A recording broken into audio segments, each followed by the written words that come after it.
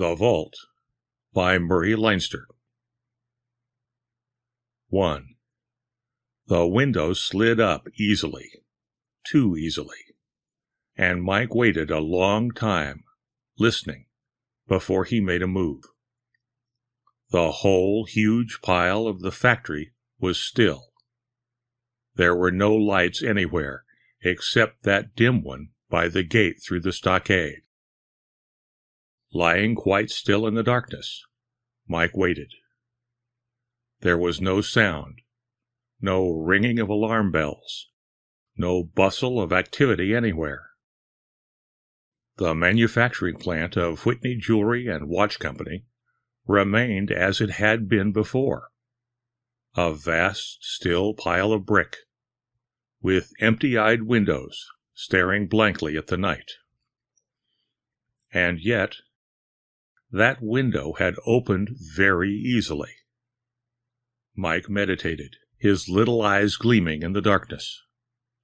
Then he saw a flicker of light in the distance.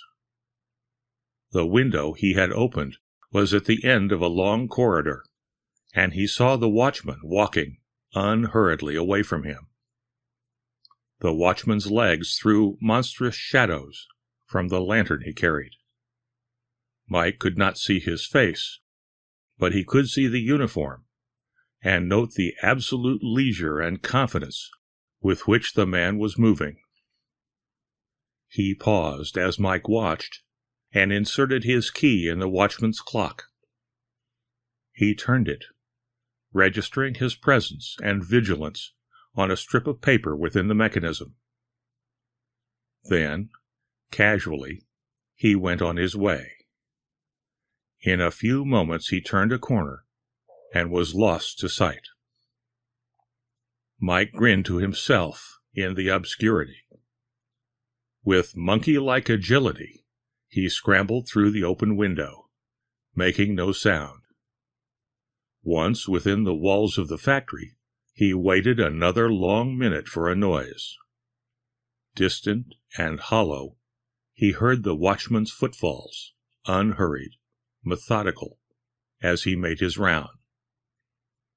Then, softly, Mike lowered the window. He wore rubber-soled shoes. His eyes were those of a cat, and his ears were attuned to the slightest warning of danger. But he heard no faintest sound, not even his own footfalls, save the distant, regular steps of the watchman. The watchman wore creaky shoes. Like some night-flying moth, the intruder slipped through the corridors of the untenanted factory. All about him were smells. Oil. That would be the delicate lathes where precious metals were worked. Once he smelled fresh paint, and there was a curious odor of freshly mopped floors. The scrub women had come after closing of the factory and done their work. Then he smelled faded flowers. Someone had brought them and put them in a glass of water, and they had been left. Mike paid little or no attention to the smells. The place he sought was on the second floor, in the rear.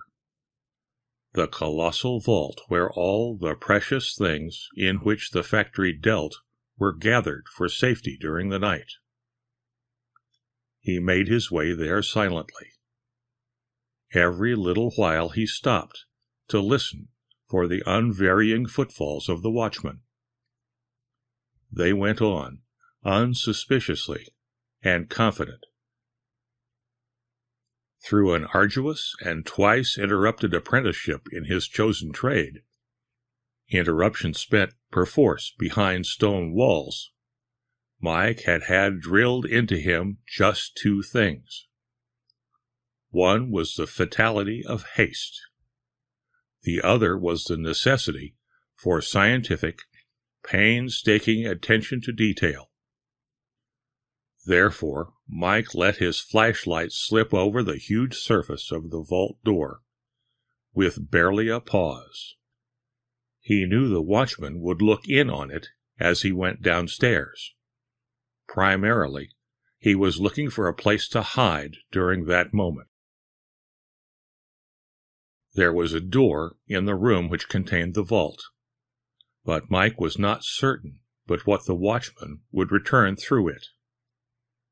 He swept his light around the room, keeping it low, lest it flash out through a window, and regretfully decided against remaining.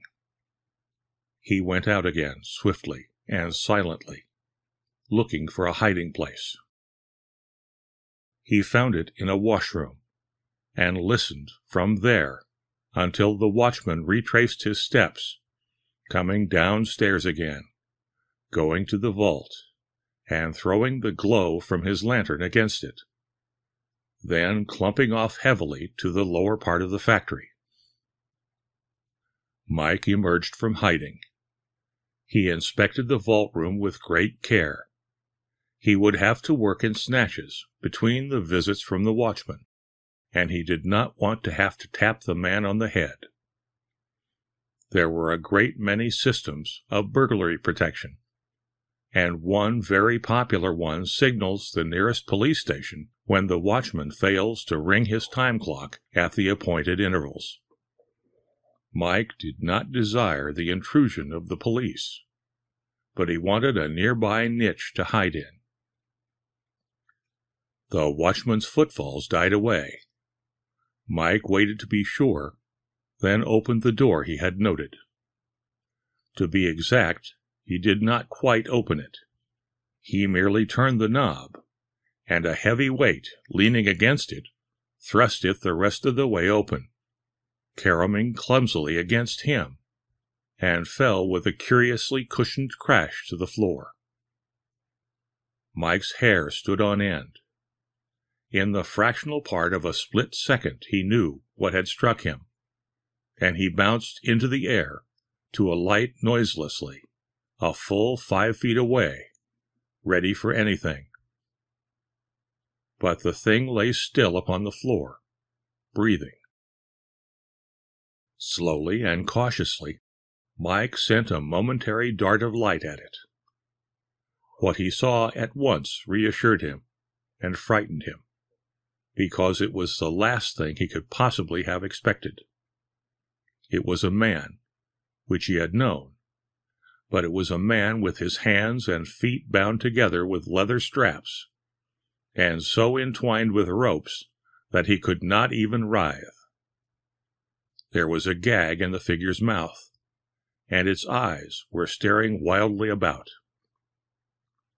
Mike was still for perhaps 2 seconds, while his brain raced.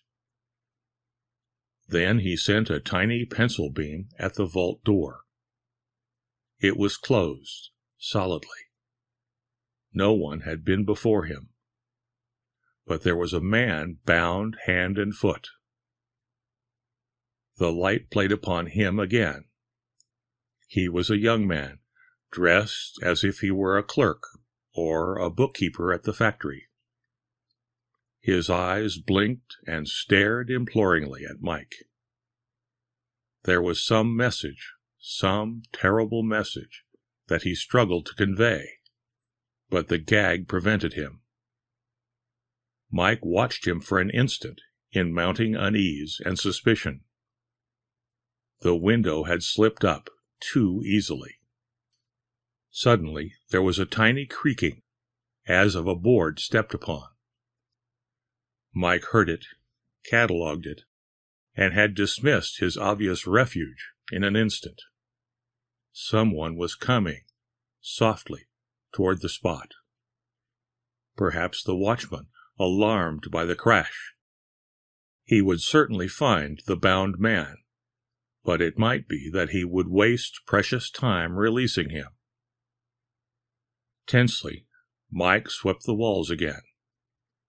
He could not go out the main door. He would run into the watchman. The one door he had noticed was that of the closet. There was another, close beside the back of the vault. The dense blackness fell. A shadow, but a little deeper than the darkness about him. Mike flitted across the room. He vanished, utterly without sound. Then a faint scratching sound. The bound man was struggling to release himself, struggling with the terrible desperation and a horrifying futility. Mike, crouching down in the tiny book closet, heard it. He was keyed up to an incredible pitch, every nerve quivering like a tight-strung wire. Mike was no longer intent upon robbery. One of the first rules of your old-time safecracker is to go through with the job only when everything is right. Mike was as suspicious of the unexpected as any wild animal. Just now, his only desire was to get away, peacefully, if possible, but to get away. He lay still. The scent of books and dust came to his nostrils, but he did not dare make a light to see. He smelled, too, the curious, rubbery smell of new electrical insulation. There were wires in the closet somewhere, newly placed. Mike lay still. Then he felt, rather than heard, someone enter the vault room. There was a door between him and the newcomer, but he knew the instant that the other man entered. There was a moment of silence. Mike saw an infinitely faint glow through the keyhole. Someone was using a flash. 2. Frozen in utter stillness, Mike listened for the watchman's exclamation of astonishment at the sight of the bound man on the floor. Instead, he heard only a faint murmur. Then he caught words, faintly amused. "Just got out, Jack, eh? I heard you fall. Out of luck, though, the watchman is in the other building. I saw him go in. He didn't hear you." Then little noises, as if the helpless man were being turned over, inspected to make sure the bonds were firmly in place. Then Mike felt that the last come man was somewhat relieved. "Don't know how you got loose, Jack," said the voice, as before kept lowered, "but you didn't do any harm anyhow, and the watchman won't be back for an hour yet. I'll be getting to work." There was a sound like a groan, as if the bound man were trying to make some sound or plea. But footsteps crossed lightly to the vault. "Wondering, Jack, who I am, or did you recognize me?" The second man had stopped before the vault door. Mike heard an infinitely faint rustling, as of thin rubber being manipulated. He guessed at rubber gloves. "I think you must have recognized me when I slugged you. Anyway, since I asked you to wait a minute after office hours and then hit you with a sandbag, you must have guessed while you were waiting that I was responsible for the matter." There was a little pause and a slight snapping sound, as if an elastic had been flicked into place. "Yep, Jack, I'm Saunders, your boss. Don't mind telling you, now, because you're not going to split on me. I'm going to loot the safe, clean this time, and quit. By the way, Jack, I'm putting on rubber gloves, but, rather curiously, they'll leave your fingerprints on the safe knob. You see, I've done this twice before. Once I got away with a lot of bullion and a few indifferent stones. That was a year and more ago, and everybody's grown careless since then. I managed to plant it so the watchman was suspected. He's in jail now. And then, once I fixed up the matter so that the theft of some finished stuff was discovered while I was on vacation. They never suspected me. But this time I'm going to clean out the works, all the bullion, all the stones, and tomorrow's payroll." The unknown's voice changed and grew intent. Mike, in the dusty little closet, could hear a muted, musical tinkle as he spun the combination knob. "Got your fingerprints some time ago, Jack, when you knew nothing about it. I brought 'em out, photographed 'em, and contrived to fix 'em on the ends of these rubber gloves. I'll run 'em through my hair so they'll be slightly oily, and they'll convict you completely of opening the safe. I'll have to use a microphone myself to hear the tumblers fall." Mike was listening with a curious mixture of fear and indignation and curiosity. He himself had a microphone apparatus in his pocket, which he had intended to use. The other man beat him to it. Mike began to resolve a misty scheme for following the other man and taking his loot away. There was a clanking, as if tiny bits of metal being fitted together. "I rather think, Jack," the voice became amused, "that you're thinking of the trap that's fixed for any man who breaks into the safe, aren't you?" A moment of silence. "So that even if someone gets inside the vault, when he touches one of several things, he'll set off a switch, have the doors swing shut and lock on him, and ring a loud bell in police headquarters? I suggested that, Jack, and I was the one who was strong for the bell. I told him a burglar would be smothered in here in 2 hours, but with the doors closing fast on him, to catch him, the police could get here, let him out and save his life, and catch him with the goods. But you forget, there's a switch to run that burglar trap on." Mike listened and found himself suddenly cold all over. If he had opened the huge vault, as he was confident he could do, he would never have thought of anything like that. He would have gone in, only anxious to secure his loot, and depart before the watchman's return.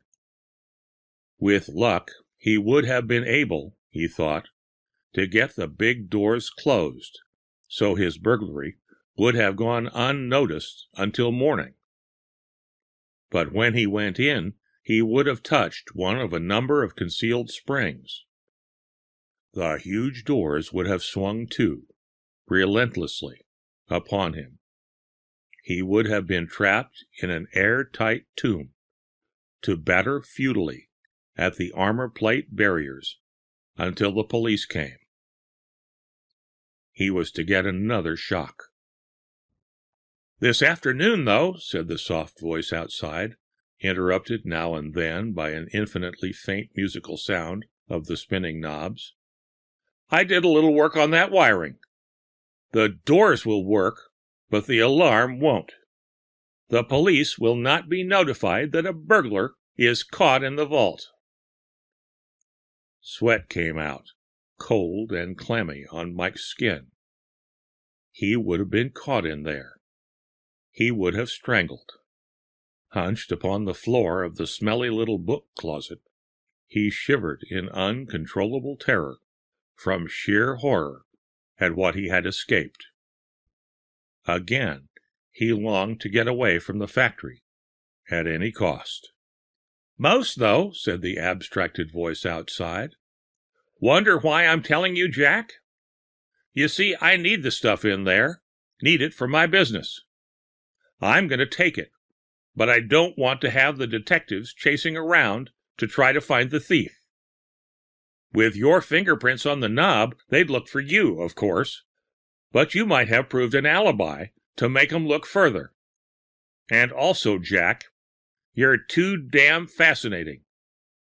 I was getting along pretty well with Ethel, until she met you. I want to get you out of the way. With you dead, she'll marry me sooner or later. I'm going to tap you on the head again, Jack, and put you in here. The doors will close on you. In the morning, they'll find that you opened the vault, passed out quite a lot of stuff to a Confederate, and then, by accident, touched off the alarm that closed the doors. A sandbag doesn't leave any sign, and I use straps to tie you up so there'll be no marks on your wrists. I've thought of pretty nearly everything, Jack. I've even taken out all the pencils and fountain pens from your pockets. I've no notion of your writing an accusation of me while you're in there. Also, I don't want to kill you before you go in there. I want you to show signs of dying from, the natural cause of being locked in an airtight vault.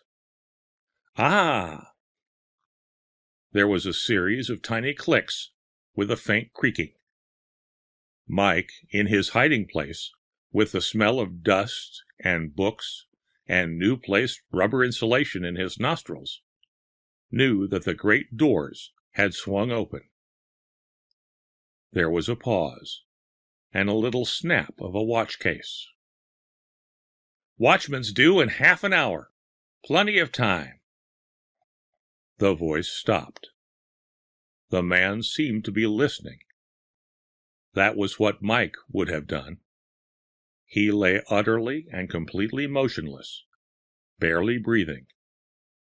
He was queerly afraid of the man he had not seen. Perhaps because of that, Mike felt a sudden cramp in one of his legs. A sharp, tingling, shooting pain. He could not run on a leg like that. It might give way beneath him. "All clear," said the voice, with a certain ghastly cheerfulness. "But in case you're thinking that I might set off the trap, Jack, I'd like to mention that after I had you neatly trussed up, I pulled out the switch. It's in that little closet back there. I shall turn it on after I've got the stuff out, and then the doors will close on you. But first I'll tap you on the head and put you inside." Mike shivered. The smell of insulation. The switch was in the closet in which he was hiding. In a little while more the unknown would come in where he was. Sheer panic came over Mike. It was with a terrific effort that he calmed himself, trying to figure out an escape from the inevitable struggle. The other man would open the door. He, Mike, was inside. At best there would be a struggle. At worst... 3. Mike's whole body was bathed in sweat at the thought of himself thrown inside the vault, with armor-plated doors inexorably shutting out every atom of fresh air. He clenched his teeth to keep them from chattering. The man outside took on the aspect of a monster. To Mike, he was something more or less than human. Mike might be a criminal and could visualize, shrinking, the thought of killing a man in making a getaway, but not the deliberate strangling of a man in cold blood for the covering of his tracks.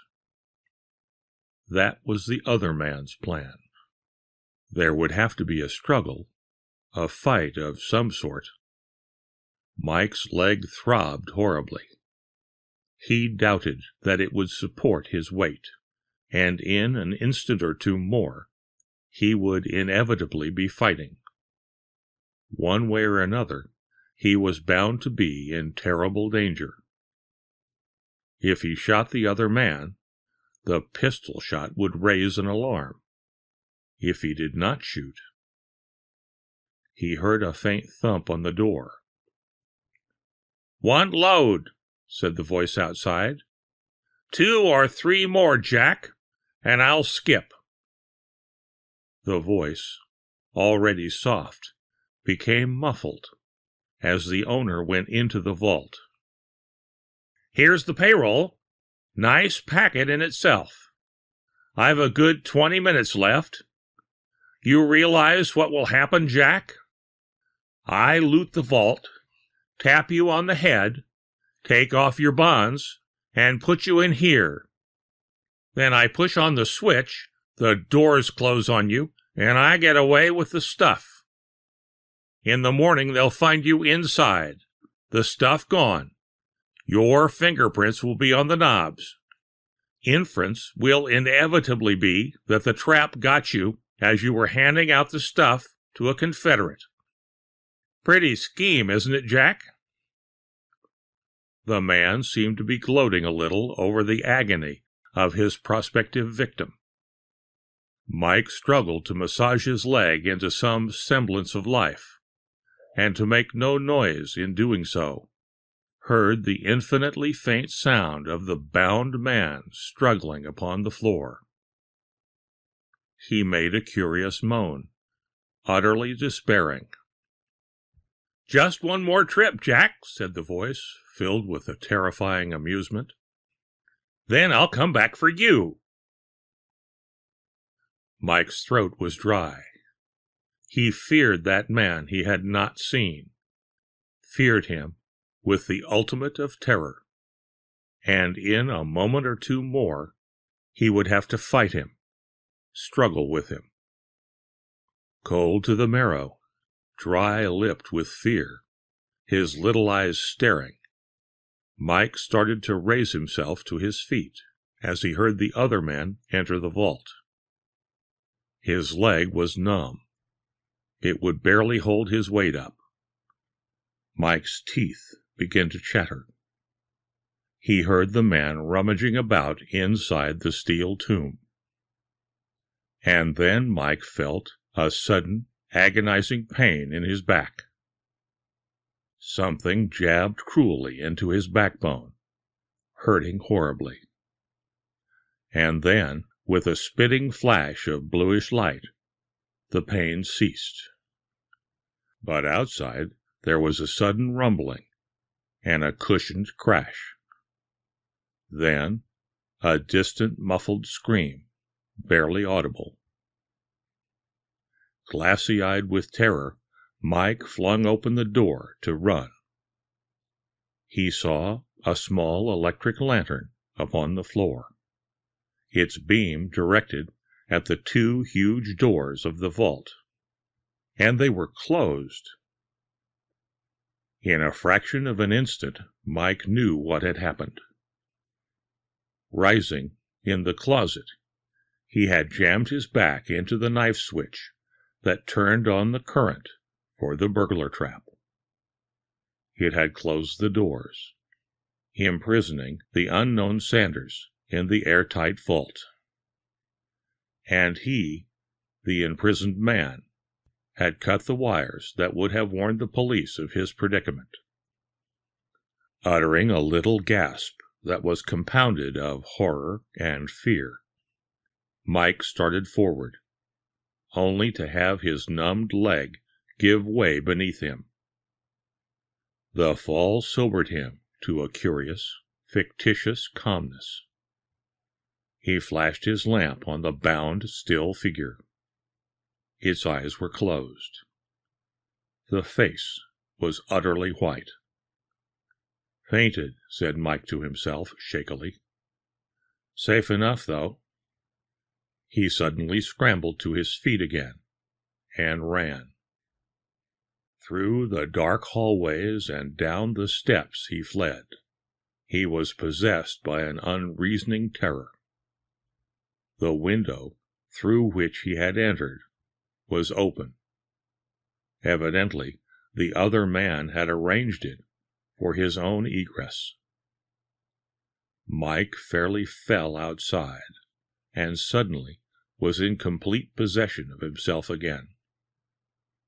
With the quiet, dark night all around him, he felt secure, and he abruptly became conscious that he was carrying something in one hand. He had picked it up when his leg gave way. He let a faint ray trickle through his fingers upon it. Then he grinned uncertainly.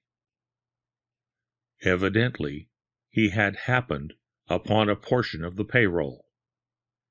He saw yellow backs, at any rate, with the bills in the bundle he held. "My God!" said Mike unevenly. That was a shock. There'd been shocks all around tonight. That feller in the vault, and the feller that fainted. Say, a thought struck him. Wonder if he'll come out of that faint in time to tell about the feller being in the vault. My God, maybe he don't know.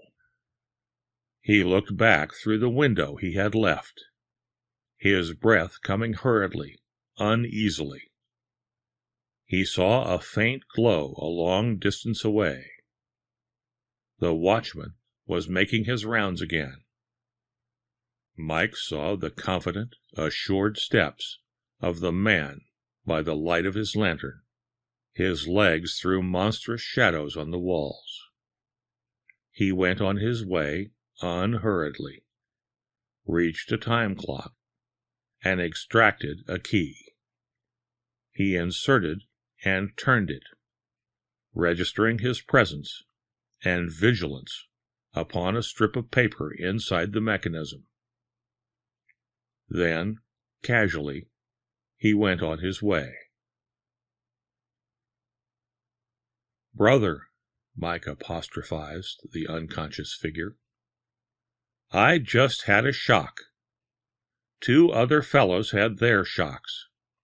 And now, old top, you're in for yours. Here's hoping." The watchman turned a corner and was lost to sight, but his steady, even footsteps came dully to Mike's ears. He was climbing the stairs, and he wore squeaky shoes. Mike slipped quickly and quietly away. The end of The Vault by Murray Leinster.